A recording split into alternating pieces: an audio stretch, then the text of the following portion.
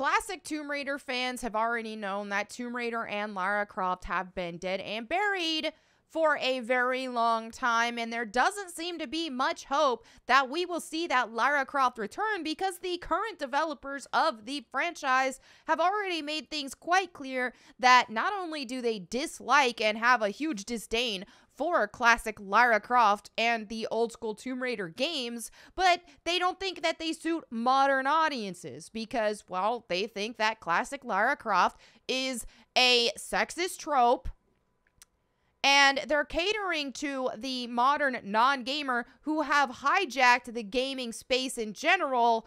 And instead of wanting compelling and challenging gameplay and to see the cutscenes that they had to earn through said challenging gameplay, these current non-gamers just want to breeze through an easy, hand-holdy, watered-down, babied-down experience that, quite frankly, isn't so much of a video game anymore, because they just want to watch pretty cutscenes. That's it. So this is who they're catering to. As a result, we have seen Tomb Raider be relegated to an inferior Uncharted, if you will. It went from this very notoriously challenging game that had a huge focus on difficult traversal, on exploration, on puzzles, on using your brain, and in many cases, people who actually beat the Tomb Raider games, as the classic ones, especially without using strategy guides, were hailed as, wow, you're a really good gamer for being able to accomplish that. That is not even remotely a thing from Legend onward, and as much as I love the aesthetic and general overall visual appeal of the Legend trilogy, it did completely gut and remove all of the challenge, all of the great things regarding gameplay, especially with Tomb Raider. And then from the reboot onward, we saw not only have they uprooted the core of what makes Tomb Raider gameplay-wise, but also the character Lara Croft, and completely changing her beyond recognition. And I've made a ton of videos about this, but today I'm going to talk about this new game that has entered the arena, because it is doing what us classic fans have been wanting to see Tomb Raider do again, finally, seemingly. Now, I haven't seen all of it yet. We're about to dive into it and have a look, but just based off of the little bits that I have seen, we're seeing dinosaurs, okay? We're seeing these fantastical elements, and we're seeing a woman who is taking on these larger-than-life opponents, in this case being a T-Rex, and that's what a lot of us want to see. A lot of us who are classic Tomb Raider fans, we don't want to see this grounded, realistic, crybaby Lara Croft who is just fighting people or undead armies, instead of what made Tomb Raider so great with the fantastical enemies, the larger than life, all that. So let's see what this does. Let's see if it, now obviously this is going to look very indie, but let's see if this can satisfy that craving for classic Tomb Raider fans of a true Tomb Raider-like experience. So I'm going to first watch this trailer, react to it, and then we're going to look at some more stuff that I've pulled up on Twitter. So let's go ahead and have a look here. Okay, so just off the bat, the first thing I want to point out, love the red hair, because some people don't realize, like, classic Lara Croft, she had like auburny reddish brown hair. So I do like that. Now, I like the backpack. I'm only seeing one pistol here. I can't tell if there's another one there. The outfit is very current Lara Croft, which I'm not the hugest fan of. I'd rather see, like, okay, give us that hiker gear, like the shorts and the tank top, all that. But hey, still, yeah, we can forgive that. Let's see. A machete. Okay, it is just one pistol. Don't like that already.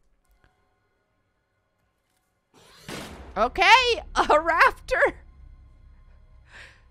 Clearly, like I said, it's very indie looking. It's not, you know, where this isn't gonna be AAA studio quality. But if you're more focused on gameplay, then that's fine. I like this, though. Dinosaurs everywhere! I love it!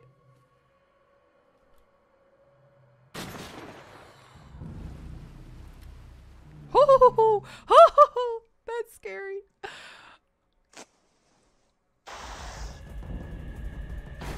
Oh. Okay, so I don't like the over the shoulder, all that. I'd rather, man, I really wish they took this opportunity to focus more on actual classic Tomb Raider gameplay, because what this is looking like to me is it's looking like modern Tomb Raider, but with dinosaurs. Okay, now while that is a huge improvement over what we're getting in current Tomb Raider, even with, you know, this being more indie and not going to be as polished or graphically as impressive, it still is an improvement to me, because that's what I want with Tomb Raider. I want an adventure where I'm like fighting dinosaurs and crap. Like that's just what I want. So the setting, all that, that's good. Like the red hair on the character. But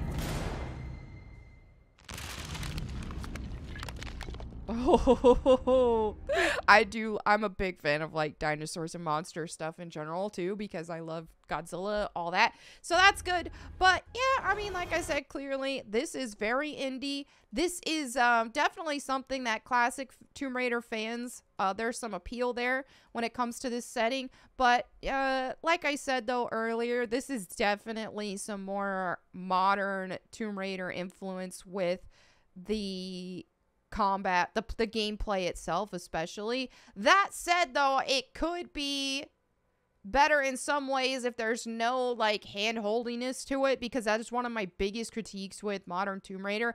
I get so sick of Lara Croft telling you what to do at a puzzle. You know, if you're thinking for anything more than 2 seconds, she tells you how to do it. The puzzles are already stupid easy anyway. But that's also something else I want to see more of. Now, this trailer was, okay, so this was from a month ago, a little over a month ago, going on 2 months ago. So, who knows, like, what this more is going to look like. Also, I'm curious to see the price point and stuff like that, because this isn't going to get, I don't expect like that AAA polish and all that kind of stuff. But let's just see what they say here. They said, in Primal Omen, you must investigate a remote tropical island and discover why it is overrun with dinosaurs. They are fierce, intelligent, and extremely dangerous. Your resources will be limited. Tread carefully. Listen and feel your surroundings. You will need every edge you can in order to survive. So it's a modern survival horror experience. Third-person atmospheric resource.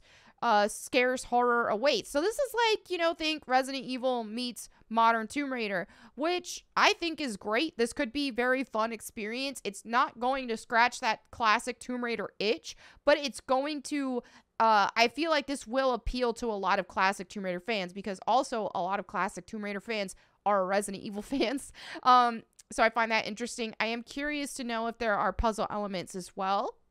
I do like that it is survival horror, because what a lot of people don't realize about Tomb Raider, if you haven't played the classic games, is that they are horror in a lot of ways. Like, while not completely in that genre, dude, the classic games were scary. Especially if you look at like Tomb Raider 3, Tomb Raider 4, there were a lot of scary elements in those games. So that's definitely there. Now, minimal diegetic, I don't know what that means. HUD. Okay, but basically what it sounds like is there's not a lot of things on the screen, which is good. I like this because it makes it more immersive. Want to check your remaining ammo? Stop and check your weapon, your health.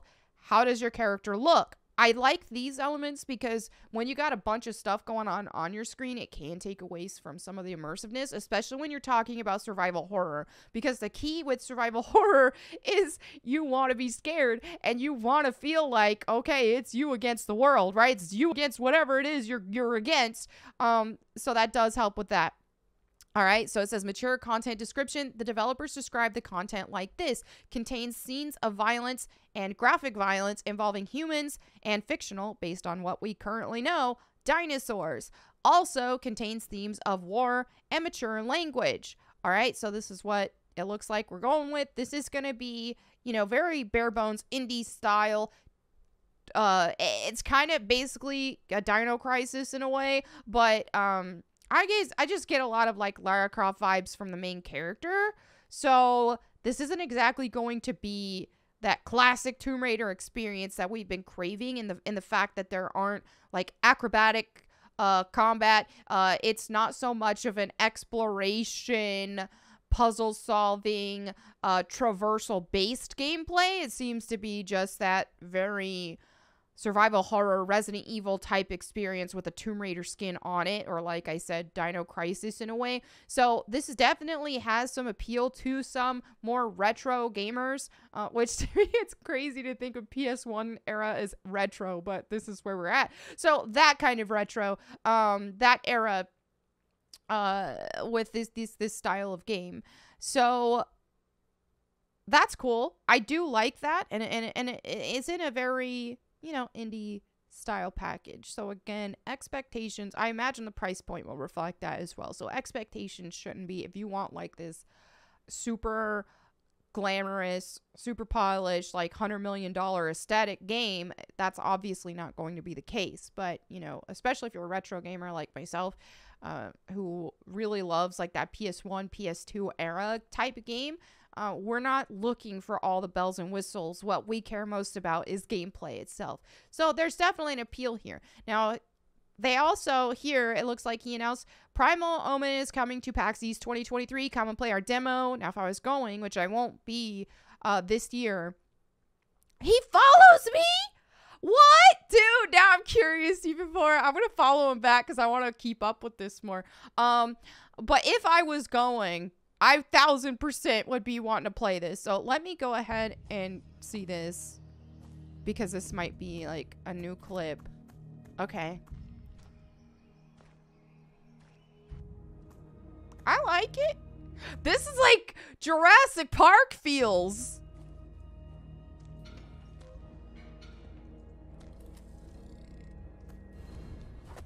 Oh, and the T-Rex.